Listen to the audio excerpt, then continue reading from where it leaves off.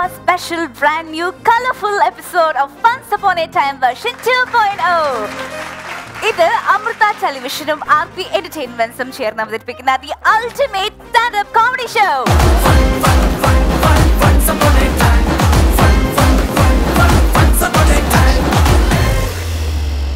നമ്മുടെ ഈ ചിരിയാത്രയിൽ എന്നും എപ്പോഴും നമ്മോടൊപ്പം ചേരുന്നു നമ്മുടെ ക്യാപ്റ്റൻ ശ്രീ രമേശ് പിഷാരടി. അദ്ദേഹത്തെ ഏറെ സ്നേഹത്തോടെ ഈ ഷോയിലേക്ക് സ്വാഗതം ചെയ്യുന്നു.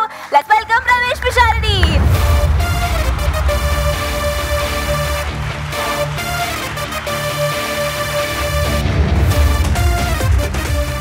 വൺസ് അപ്പോൺ എ ടൈമിന്റെ മറ്റൊരു എപ്പിസോഡോട് ഇവിടെ തുടങ്ങുന്നു. കുറെ നല്ല ചിരികൾക്കായിട്ട് നമ്മൾ കാത്തിരിക്കുകയാണ്. അതുകൊണ്ട് കൂടുതൽ മറ്റു കാര്യങ്ങളൊന്നും തന്നെ പറയാതെ ഇന്നത്തെ നമ്മുടെ എപ്പിസോഡിൽ അതിഥിയായി എത്തിയിരിക്കുന്ന ആ മികച്ച പ്രതിഭയെ ഞാൻ വേദിയിലേക്ക് സ്വാഗതം ചെയ്യുകയാണ്. മലയാള സിനിമയിൽ 50 വർഷങ്ങൾ പൂർത്തിയാക്കിയ ഒരു അഭിനേതാവാണ്. 50 വർഷങ്ങൾ പൂർത്തിയാക്കുക എന്ന് പറഞ്ഞാൽ ഒരുപാട് പേരുണ്ട് 50 വർഷമായ നടന്മാർ. പക്ഷെ ഈ 50 വർഷവും അദ്ദേഹം സിനിമകളിൽ അഭിനയിച്ചിട്ടുണ്ട്. മോഹൻദാസ് എന്ന അഭിനയ മോഹി സിനിമയിലെത്തി. അതിനുശേഷം അദ്ദേഹത്തിന്റെ പേര് മാറി. പിന്നീട് മലയാളികളെല്ലാം അദ്ദേഹത്തെ അറിഞ്ഞതും വിളിച്ചതും സ്നേഹിച്ചതും മറ്റൊരു പേരിലാണ്. ഞാനും ഇപ്പോൾ ആ പേരിൽ തന്നെ അദ്ദേഹത്തെ വേദിയിലേക്ക് സ്വാഗതം ചെയ്യുന്നു. ഏറെ ആദരവോടെ ബഹുമാനത്തോടെ ഫൺസ് അപ്പോൺ എ ടൈം എന്ന ഈ പരിപാടിയെ ധന്യമാക്കുന്നതിന് വേണ്ടി സ്വാഗതം ചെയ്യുന്നു ശ്രീ കുഞ്ചൻ ചേട്ടൻ.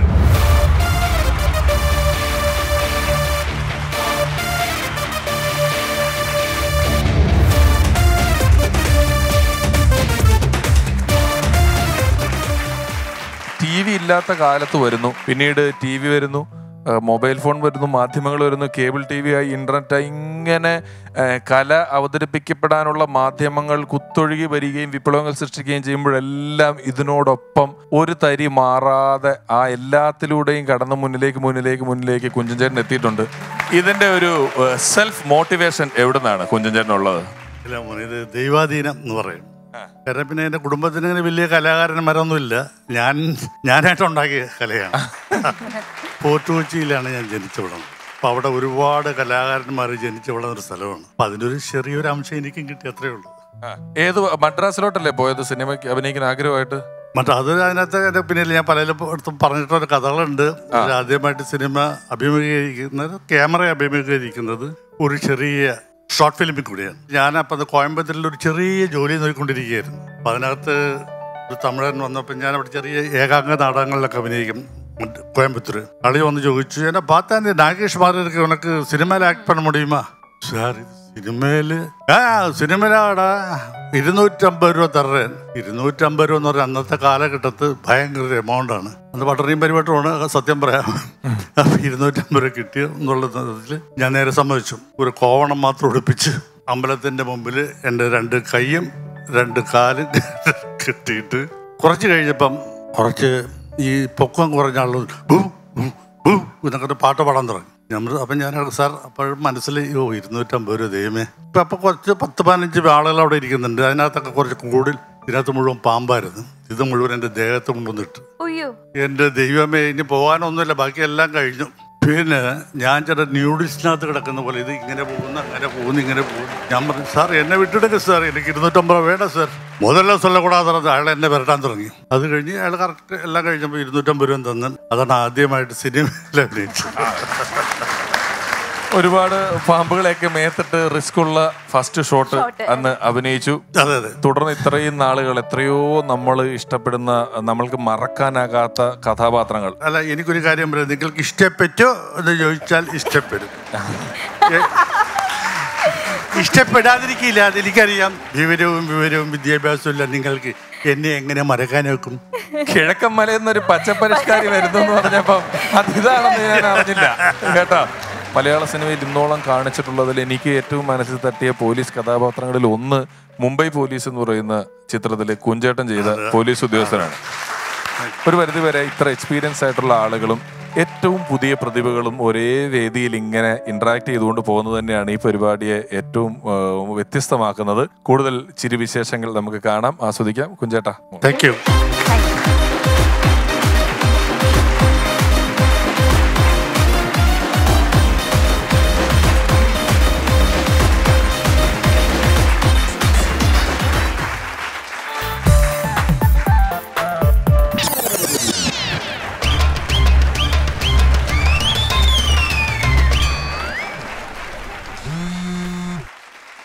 ഹലോ എന്താ കേശമ്മാവാ? എന്നോട് ചെയ്യരുതായിരുന്നേട്ടാ. ഞാൻ എന്ത് ചെയ്തു? നിങ്ങൾ എന്താ കിതക്കുന്ന കാര്യം പറ. എന്ത് ഇപ്പൊ ഇവിടെ വന്നിട്ട് ഓടുന്നുണ്ടല്ലോ. എന്നാ പോലീസിനെ പിടിച്ചു കൊടുക്കാൻ വേണ്ടി കേരള പോലീസിലല്ല പോലീസിനോട് കൊണ്ട് നിരത്തിയേക്കാണല്ലോ നിങ്ങള്. അതൊരു നന്ദി ഉണ്ടാ. ഞാൻ ഇത്ര നാളെ ഫ്ലോറിൽ നിങ്ങൾക്ക് വേണ്ടി കഷ്ടപ്പെട്ടതല്ലേ? അല്ല ചൂടാവല്ലേ അമ്മാവ, ഇത് 30 സ്കൂളിലുള്ള സ്റ്റുഡൻസ് പോലീസ് കേഡറ്റിന്റെ പിള്ളേർ വന്നിരിക്കുന്നതാണ്. അവർക്ക് നിങ്ങളെ അറസ്റ്റ് ചെയ്യാനുള്ള അധികാരമൊന്നുമില്ല. നിങ്ങളെ അറസ്റ്റ് ചെയ്യണമെങ്കിൽ വല്ല NIA-യോ ED-യോ ആ ലെവലിൽപ്പെട്ട ആൾക്കാരൊക്കെ വരണ്ടേ? പട്ടാളം ഇറങ്ങിയാലേ കിട്ടുള്ളൂ. നിങ്ങളൊരു കാര്യം ചെയ്യ്, തിരിച്ചു വാ പിള്ളേരാട്ടോ, തിരിച്ചു വാ.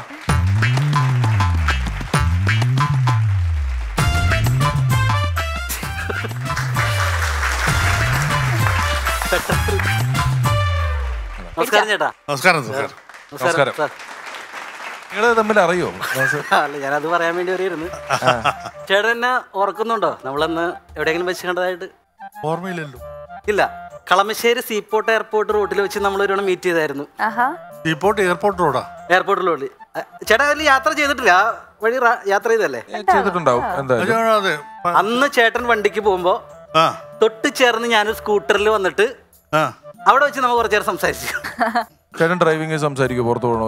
ഞാൻ ഡ്രൈവിംഗ് ചെയ്യുന്ന സമയത്ത് സംസാരിക്കാറേ ഇല്ല. അങ്ങനെ പറയല്ലേ, ഞാൻ തെളിവ് തരാം. എന്താ? അന്ന് സീപോർട്ട് എയർപോർട്ട് എനിക്ക് തോന്നുന്നു അന്ന് ഒരു തിങ്കളാഴ്ച ദിവസം വരുന്നു 10:45 ടൈം. ഞാൻ ചേട്ടന്റെ സൈഡിൽ കൂടി വന്നിട്ട് ചേട്ടൻ നോക്കി തന്നെ വന്നുകൊണ്ട് ഹേ മുണ്ടാ എന്നൊക്കെ പറഞ്ഞ് ഞാൻ വിളിച്ചപ്പോ ചേട്ടാ ഗ്ലാസ് താത്തിയിട്ട് എന്റെ അടുത്ത് നേരെ നോക്കി വണ്ടി ഓടിക്കണം പറഞ്ഞു. കൂടാതെ എന്റെ അച്ഛനെയൊക്കെ സ്മരിച്ചുകൊണ്ട് കുറച്ച് ഡയലോഗ് അടിച്ചു.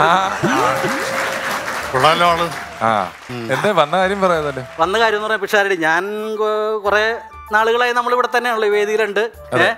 പക്ഷെ നമുക്ക് മുന്നോട്ടൊരു സാമ്പത്തികമായിട്ടൊന്നും നേട്ടമില്ല. എനിക്ക് പോലും ഇല്ല. അപ്പൊ ഞാൻ എന്താ ചെയ്തെന്ന് വെച്ചാൽ, ഞാനിപ്പോ ഈ കാലഘട്ടത്തിനെ പറ്റി ഒരു സംഭവമായിട്ട് ഇറങ്ങി. ഞാൻ ഒരു സ്റ്റാർട്ടപ്പ് തുടങ്ങി. ലോകം മുഴുവൻ സ്റ്റാർട്ടപ്പുകളുടെ ഒരു കാലമാണ്. പല ചെറുപ്പക്കാരും അതിലോട്ട് പോകുന്നുണ്ട്. അപ്പൊ അമ്മാവനും ഈ പ്രായത്തിൽ അതിലേക്ക് ഇറങ്ങിയതിൽ വളരെ സന്തോഷം. നല്ലൊരു ഇമ്പ്രൂവ്മെന്റ് മോളെ, ഞാൻ തുടങ്ങി. കേശവം മാത്രമാണ്. കേശവ് മാത്രമാണ്. പിന്നെ നിങ്ങൾ ഒറ്റയ്ക്ക് സ്റ്റാർട്ടപ്പ് തുടങ്ങിയാൽ കേശവ് മാത്രമാണ് ഉണ്ടാവുള്ളൂ, വേറെ ആരും ഉണ്ടാവാനാ? അല്ല, കേശവം മാത്രമാണെന്നല്ല, പിന്നെ നമ്മൾ ഈ കല്യാണത്തിന്റെ ഒരു സംഭവം വെച്ചിട്ട് ഒരു സംഭവം തുടങ്ങുന്ന ഒരു കമ്പനി മാട്രിമോണി. അപ്പൊ അങ്ങനെ സംഭവം സ്റ്റാർട്ട് നല്ല രീതിയിൽ പോകുന്നു. ഇതൊക്കെ വരുന്നുണ്ട്. അപ്പൊ എങ്ങനെ നിങ്ങളുടെ വെബ്സൈറ്റ് ഒക്കെ ആക്റ്റീവ് ആണോ? പ്രൊഫൈൽസ് ഒക്കെ എല്ലാവരും സൈറ്റില് അവര് വന്ന് കയറാറില്ല. ഞാൻ അവര് ഉള്ള സൈറ്റിൽ ചെന്നിട്ട് അവിടെ ചെന്ന് കാര്യങ്ങളൊക്കെ സെറ്റ് ചെയ്ത് ഉറപ്പിക്കുന്ന പരിപാടി. ആലോചനകളൊക്കെ ആയോ? അപ്പൊ ആലോചന അതാണ് ഞാൻ അതിലേക്ക് വരുന്നത്. അപ്പൊ ഡയാനമോളാണെങ്കിൽ ഫ്ലോറിൽ പ്രോഗ്രാം നിറഞ്ഞു നിൽക്കുന്നു. അവള് നിറഞ്ഞു നിൽക്കുന്ന ഒരു ഷോ ആണ്. അല്ല, പുര നിറഞ്ഞു നിൽക്കുന്ന അർത്ഥത്തിലാണ് ഞാൻ പറഞ്ഞത്. അപ്പൊ നമ്മുടെ ഡയാനമോളെ ഒരുത്തിന് ഇഷ്ടപ്പെട്ടു. നല്ല കുടുംബം. അപ്പോ അവരുമായിട്ടൊരു സെറ്റിൽമെന്റ് ആയാൽ കൊള്ളാമെന്ന് എനിക്ക് മാമന് തോന്നി. എനിക്ക് അതല്ല, ഇത്രയും നാള് കുഞ്ചേട്ടാ ഇവിടെ ആര് വന്നാലും കല്യാണം വേണ്ട എന്ന് പറഞ്ഞുകൊണ്ടിരുന്ന ആളാണ് ഡയാന. ഇപ്പൊ അവൾ അങ്ങനെ ഒന്നും സമ്മതിച്ച സ്ഥിതിക്ക് നമുക്ക് എവിടെയോ പ്രശ്നമുണ്ട് കേട്ടോ. സന്തോഷം കണ്ടില്ലേ? നമുക്കൊരു കാര്യം ചെയ്യാം, അവരോട് നാളെ വരാൻ പറ. നാളെ വരാൻ പറയാൻ പറ്റില്ല, കാരണം ഞാൻ 10,000 അഡ്വാൻസ് മേടിച്ചു കഴിഞ്ഞു. ഇന്ന് വരണം. അപ്പൊ ഒരു കാര്യം ചെയ്യും, ഒരു പെർഫോമൻസ് കഴിയുമ്പോ അവരോട് വരാൻ പറ. ഒന്ന് വെയിറ്റ് ചെയ്യാൻ പറ. ഒരു പരിപാടി നടക്കണ്ടേ? ഓക്കെ. ആഹാ, ഡയാനയുടെ മുഖമൊക്കെ അങ്ങ് ബ്ലഷ് ചെയ്ത് അല്ലേ? അയ്യോടാ, ഒരു സൂര്യകാന്തി പൂ പോലെ അങ്ങ് വിരിഞ്ഞ് നിൽക്കുകയാണ്, എങ്ങോട്ടാ തിരിയേണ്ടെന്ന് അറിയാതെ. നോക്കെ, നല്ല ചെറുക്കനാണ്, നമുക്ക് ആലോചിക്കാം ഡയാനെ. ഓക്കെ, അപ്പോ നമ്മുടെ ഇന്നത്തെ ആദ്യത്തെ പെർഫോമൻസിലേക്ക് കടക്കുന്നു. ഇന്നെത്തിയിരിക്കുന്ന സ്റ്റാൻഡപ്പ് കൊമേഡിയൻ രഞ്ജു കാർത്യായനി. ഒരു വലിയ കൈയ്യടി കൊടുത്തു വേദിയിലേക്ക് സ്വാഗതം ചെയ്യാം.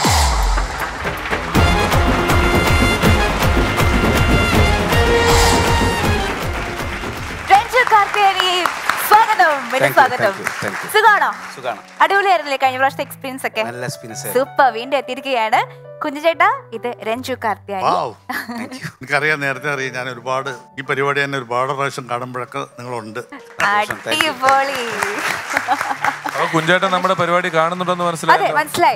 തീർച്ചയായിട്ടും. അപ്പൊ രഞ്ജു, ഓൾ ദി ബെസ്റ്റ്.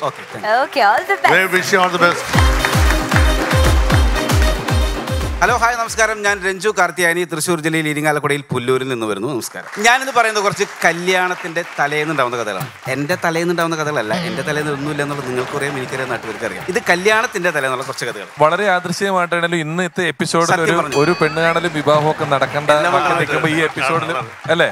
വളരെ സന്തോഷം. അപ്പൊ കല്യാണ തലേന്നുണ്ടാകുന്ന കുറച്ച് രസകരമായ സംഭവങ്ങളാണ്. ഈ കല്യാണ തലേന്ന് ലൈവ് ആവണമെങ്കിൽ ഒരു 6:30 സമയത്തേക്കാണ് കല്യാണ തലേന്ന് ഏറ്റവും രസകരമാണ്. ആണുങ്ങളും പെണ്ണുങ്ങളും കൂടി കല്യാണത്തിന്റെ വീട്ടിലേക്ക് വരും. ആണുങ്ങൾ ഒരു സൈഡിലേക്കുള്ള റൂമിലേക്ക് പോകും, പെണ്ണുങ്ങൾ ഒരു സൈഡിലേക്കുള്ള റൂമിലേക്ക് പോകും. ആണുങ്ങൾ സൈഡായി ആ റൂമിൽ അങ്ങ് സൈഡാവും. പെണ്ണുങ്ങൾ നേരെ റൂമിലേക്ക് നേരെ പോയിട്ട് ഒരു പ്രത്യേക റൂമിലേക്കാണ് അവർ ചെല്ലുക. ആ റൂമാണ് ബി നിലവറ എന്ന് പറയുന്ന റൂം. കല്യാണത്തിൻ്റെ തലേന്ന് അവിടെ പെണ്ണിൻ്റെ അമ്മായിമാർ, വല്യമ്മമാർ, എന്താ പറയുക, ചിറ്റമ്മമാർ, ഇവരൊക്കെ ഇരുന്നിട്ട് ഒരു പെട്ടി ഉണ്ടായിരിക്കും. ആ പെട്ടി ഇങ്ങനെ തുറന്നിട്ട് ഇങ്ങനെ കാണിച്ചു കൊടുക്കും. ആ പെട്ടിയിലാണ് പെണ്ണിടുന്ന ഫസ്റ്റ് സാരി, സെക്കൻഡ് സാരി, കല്യാണത്തിലിടുന്ന ചീർപ്പ്, കല്യാണ കൺമഷി സാധനങ്ങളൊക്കെ അതിനകത്ത് ഉണ്ടാവും. എന്നിട്ട് അങ്ങനെ പൂട്ടി വയ്ക്കും. വീണ്ടും അടുത്ത ആൾക്കാർ വരും, അത് വീണ്ടും തുറക്കും, അത് തുറന്ന് കാണിക്കും, പൂട്ടി വയ്ക്കും. എൻ്റെ അഭിപ്രായത്തിൽ ഇങ്ങനെ തുറന്ന് കാണിക്കേണ്ട ആവശ്യമില്ല.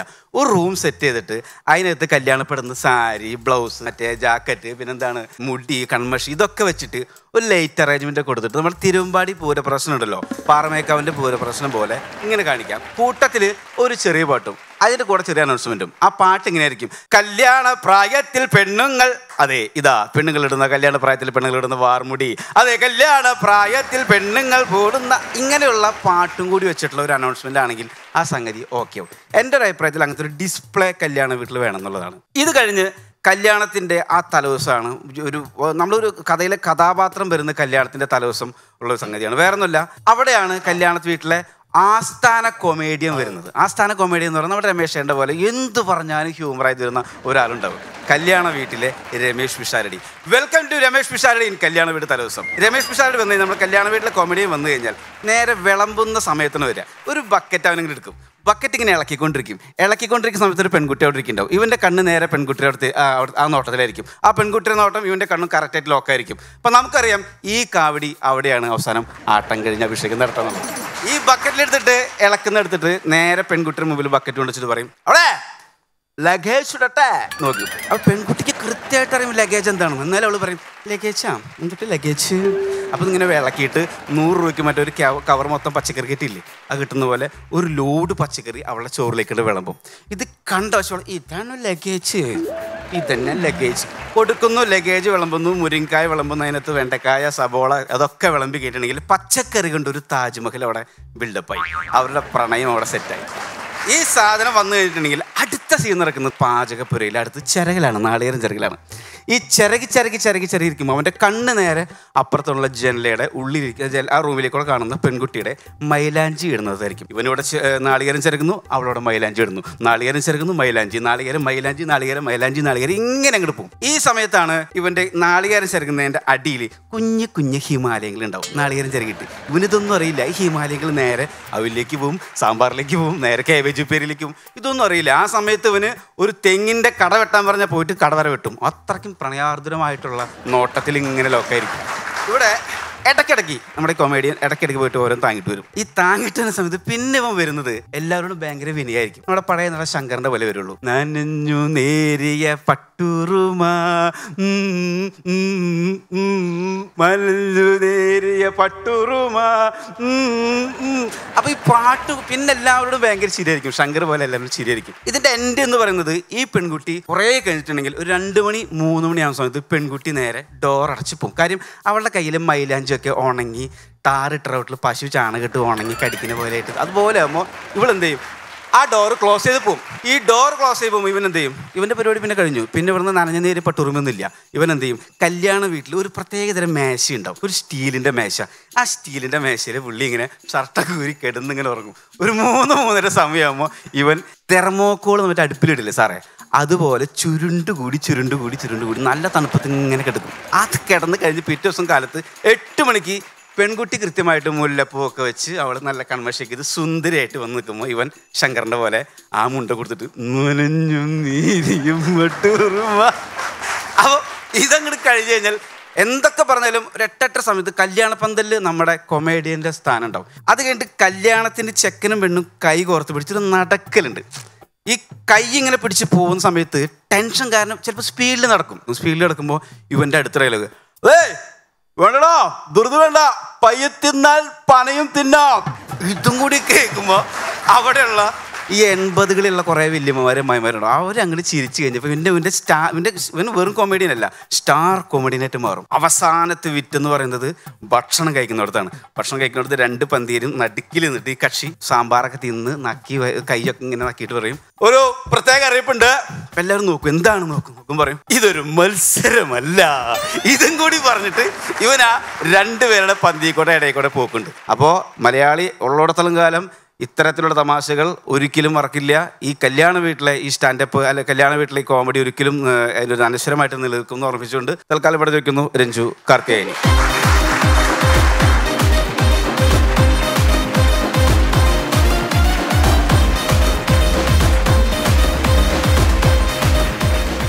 സൂപ്പർ പെർഫോമൻസ്, അടിപൊളിയായിരുന്നു. കുഞ്ഞു ചേട്ടാ, രമേശ് ചേട്ടാ, ഹൗ വാസ് ഇറ്റ്? വളരെ ഇഷ്ടപ്പെട്ടു, നന്നായിരിക്കുന്നു. കാരണം നല്ല ഫ്ലെക്സിബിലിറ്റി ഉണ്ട്, അതാണ്. നീ ഈ കല്യാണ വീട്ടിൽ വന്നിട്ട് ഇതുപോലത്തെ തമാശ പറയുന്ന ആള് രമേശ് ചേട്ടനെ പോലെ ഒരാൾ അവിടെ വരുമെന്ന് പറഞ്ഞത് എനിക്ക് ഞാൻ ഇതുവരെ ഒരിടത്തും പോയി അവൻ എന്റെ പേര് പറഞ്ഞിട്ടാണ് തുടങ്ങുന്നത്. ആ കക്ഷി എല്ലാ കല്യാണ വീട്ടിലുണ്ടാവും. അയാൾ പറയുന്നതൊക്കെ വിജയിക്കും. അപ്പൊ രമേശ് ചേട്ടൻ എനിക്ക് കണക്ട് ചെയ്യാൻ പറ്റുന്നില്ല. ഇതേ തമാശ ഒരു പ്രധാന തമാശയും കൂടെ ഉണ്ട്. ഇത് കഴിഞ്ഞ് ഫോട്ടോ എടുക്കുമ്പോ വീശി എടുത്തോന്നും കൂടെ പറയും. ഫോട്ടോ എടുക്കുമ്പോ വീശി എടുത്തോ. പ്രകടനം വളരെ ഗംഭീരമായി. നിങ്ങൾ ആരെങ്കിലും ആത്മാർത്ഥമായിട്ട് സത്യസന്ധമായിട്ട് പറയണം, വിളിക്കാത്ത കല്യാണത്തിന് ഉണ്ണാൻ പോയിട്ടുണ്ടോ? ഞാൻ പോയിട്ടുണ്ട്. കുഞ്ചേട്ടൻ പോയിട്ടുണ്ടോ? ചെറുപ്പത്തിൽ പോയിട്ടുണ്ട്. ഡയാന പോയിട്ടില്ലെന്ന് തോന്നുന്നു അല്ലേ? ഭയങ്കര സത്യം. പക്ഷെ ഞാനൊക്കെ പോയിട്ടുണ്ട്. അത് നമ്മൾ ഇത്ര മുഖപരിചയ ആളുകൾക്ക് ആകുന്നതിന് മുമ്പ് കോളേജിൽ പഠിക്കുന്ന സമയത്തൊക്കെ ആ പ്രദേശത്ത് ഒരു 10 കിലോമീറ്റർ ചുറ്റളവിലൊക്കെ ചില കല്യാണങ്ങളുണ്ടെങ്കിൽ അറിയൂല, കൂട്ടത്തിൽ പോയി 2 ഉണ്ടിട്ട് വരാന്ന് പറഞ്ഞൊരു പോകാറ്. അതിനകത്ത് ഭക്ഷണം കഴിക്കൽ മാത്രമല്ല, അതിനകത്തൊരു ത്രില്ലുണ്ട്. നമുക്ക് ചെറുപ്പത്തിൽ വീട്ടിൽ നിന്ന് കട്ട് തിന്നുന്ന പോലെ റിസ്ക് എടുത്ത് പോയി അങ്ങനെയൊന്നും കണ്ട് വിളിക്കാത്തവനെ ഇറക്കി വിടുവൊന്നുമില്ല. സിനിമ കാണുന്ന പോലെ ഒരു വീട്ടിൽ 2 പേര് ഉണ്ടെന്ന് ഓർത്ത് ഇറക്കി വിടുവൊന്നുമില്ല. അപ്പൊ ഞാന് വെട്ടിക്കാട്ടുകുന്ന് പറഞ്ഞ സ്ഥലത്തിനടുത്ത് എൻ്റെ ഒരു കല്യാണം ഉണ്ടെന്ന് അറിഞ്ഞിട്ട് ഞാനും എൻ്റെ ഒരു കൂട്ടുകാരനും കൂടെ അവിടെ പോയി. കോളേജിന്റെ കുറച്ച് ദൂരമുള്ളൊരു വീടാണ്. അവിടെ പോയി ഉണ്ടോണ്ടിരിക്കുമ്പം ചെറിയ അഭിനയവും കൂടെ ഉണ്ട്. ശ്രുതി അരുണും നല്ല മാച്ചാണ് എന്നൊക്കെ അടുത്തിരിക്കുന്നവ കേൾക്കാൻ വേണ്ടിയിട്ട്, ഇവർക്ക് മനസ്സിലാക്കാൻ വേണ്ടിയിട്ട് വെറുതെ ഇനി ആരെങ്കിലും സംശയം തോന്നിയാൽ വേണ്ടല്ലോ എന്നോർത്തിട്ട്, അല്ല ശ്രുതി അരുണും അവരുടെ ഭാഗ്യമാണെന്നൊക്കെ പറഞ്ഞ് പെണ്ണിന്റെയും ചെറുക്കിന്റെയും പേരൊക്കെ പറയും. ഇതൊക്കെ ചെയ്തിട്ട് ഞങ്ങൾ ഉണ്ടോണ്ടിരിക്കുമ്പം ഈ മണവാട്ടി ഇങ്ങ് നടന്നു വരിക ഞങ്ങളുടെ അടുത്തേക്ക്. എന്ന് വെച്ചാൽ അവരെ കല്യാണത്തിന് അവരെ ഇരുത്താൻ വേണ്ടി ഉണ്ണാൻ വേണ്ടി കൊണ്ടിരുന്ന കൂട്ടത്തിൽ ഞങ്ങൾ ഇരിക്കണ പന്തിയുടെ അങ്ങറ്റത്ത് ഇവർക്ക് കസേര ഒഴിവാക്കിയിട്ട് നീ പെണ്ണിനെയും കൊണ്ട് വരുമോ ഒന്ന് ഉള്ളു കാളി. കാരണം ഈ പെണ്ണ് രൂക്ഷമായിട്ട് നോക്കുന്നുണ്ട്. നോക്കി നേരെ അടുത്ത് വന്നിട്ട് എന്നെ നോക്കിയിട്ടേ രമേശ് ചേട്ടാ എന്നൊരു വിളി. എന്റെ കൂടെ കോളേജ് ജൂനിയറായിട്ട് പഠിച്ച പെണ്ണ്, അവളുടെ കല്യാണത്തിനാ പോയി നിൽക്കുന്നത്. അവർക്ക് എന്നെ മനസ്സിലായി. അല്ല ഇത് പക്ഷെ ഭയങ്കര ട്വിസ്റ്റാണ്. രമേശ് ചേട്ടാ എന്നിട്ട് ഇവിടെ എന്നോട് പറയാ ഞാൻ വിളിക്കാൻ മറന്നുപോയിട്ട് വന്നല്ലോ, താങ്ക് യു. ഞാൻ അതാണ് സ്നേഹം എന്ന് പറഞ്ഞിട്ട് പായസം കൂടെ കുടിച്ചിട്ട് ഓടി. അപ്പൊ രഞ്ജു ചേട്ടാ, സൂപ്പർ പെർഫോമൻസ് ആയിരുന്നു. Once Upon a Time version 2.0 പുതിയ എപ്പിസോഡ്സ് കാണുവാനും കൂടുതൽ അപ്ഡേറ്റ്സ് അറിയാനായിട്ട് നിങ്ങൾ സബ്സ്ക്രൈബ് ചെയ്യുക Ramesh Pisharody entertainments on YouTube.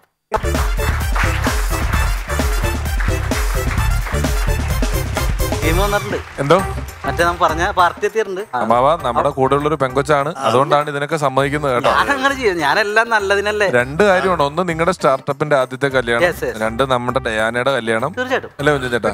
അതാണ്. അവര് വന്നിട്ട് അവരെ വിളിക്കാറില്ല, അതെ എന്തിനെങ്ങനെ കാണിച്ചിട്ട് പോരും. നിങ്ങളുടെ വീടല്ലേ ഇനി ഇത്.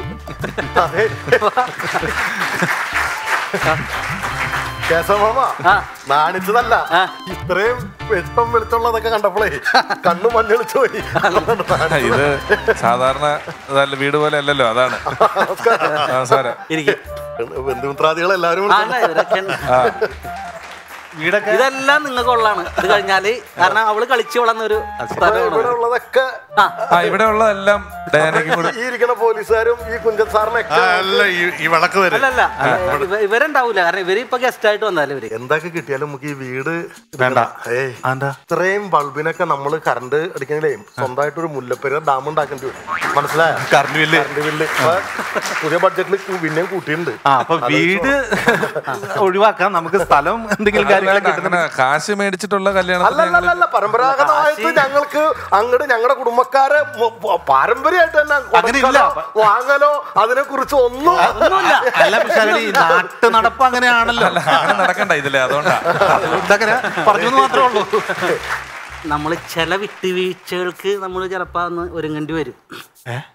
വേറൊന്നല്ല, ആ പുള്ളിയില്ലേ ഇടയ്ക്ക് ഓരോ കൗണ്ടറും കഥകളൊക്കെ അവിടെ നിന്ന് പറയും. നമ്മൾ ആദ്യമായിട്ട് കേട്ട പോലെ കൈയടിച്ച് ചിരിച്ചാൽ കൊടുത്തേക്കാം.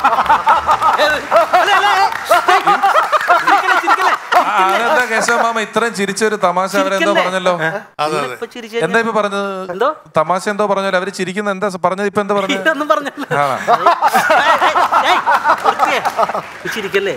ഇപ്പൊ ചിരിച്ചു കഴിഞ്ഞാൽ നിങ്ങൾ ആക്ട് ചെയ്യണമെന്ന് പുള്ളി വിചാരിക്കും. വിളിച്ചോട്ടെ, പെണ്ണിനെ വിളിക്കാം നമുക്ക്. എന്നാ കുഞ്ഞൻ ചേട്ടൻ തന്നെ മോളെ ഡയാനെ ഒന്ന് വിളിച്ചാൽ അവള് വരും. മോളു ഡയാന.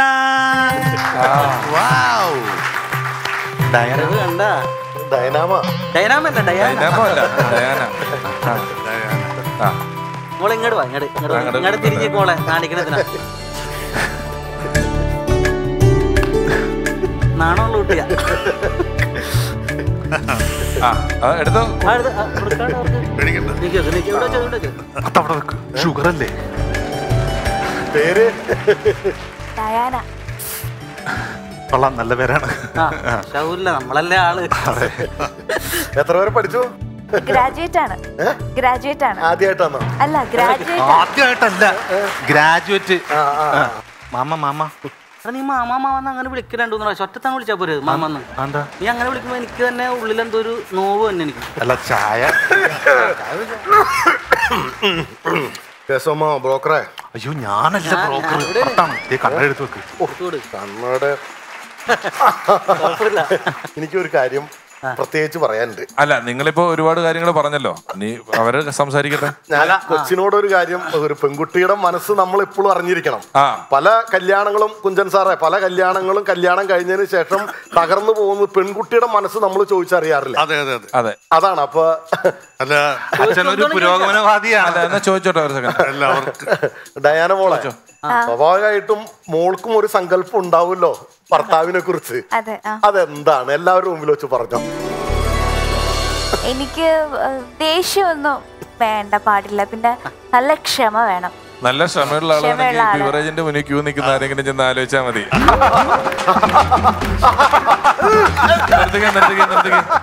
ഇത് ആ ബിവറേജിന്റെ തമാശക്കുള്ള ശരിയല്ല. നിങ്ങൾ ആക്കി ചിരിക്കുന്ന പോലെ എനിക്ക് തോന്നുന്നുണ്ട്. മനസ്സിലായതാണ്ടാ ഞാൻ പറഞ്ഞില്ലേ, അഭിനയിച്ചായിട്ട് തോന്നി. ഭീകരനായിരിക്കണത്.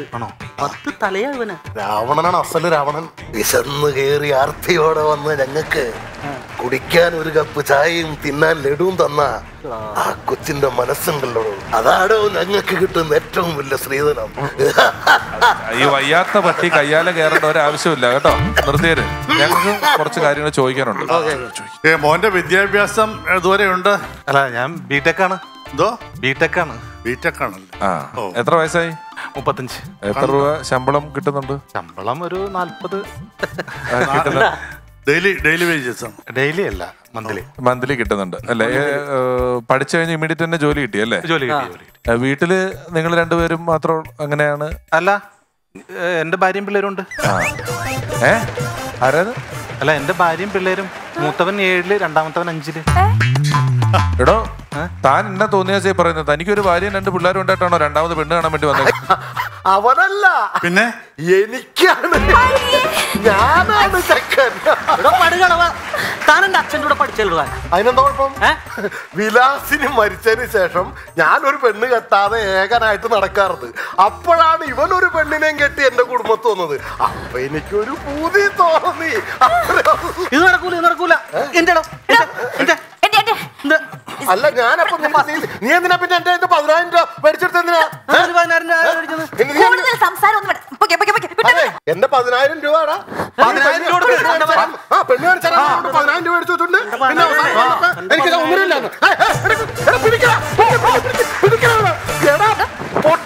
അവനല്ല എന്നെ പിടിക്കാൻ. മോളെ, ആ സ്റ്റെപ്പ് വരെ ഒന്ന് ഈ അമ്മാവന് ഉണ്ടാക്കി തരുമോ? അപ്പൊ ഞങ്ങൾ തനിയെ പോയാ മതി. ഇതാ ഞാൻ പറഞ്ഞു, എനിക്കൊരു കൂട്ടു വേണം.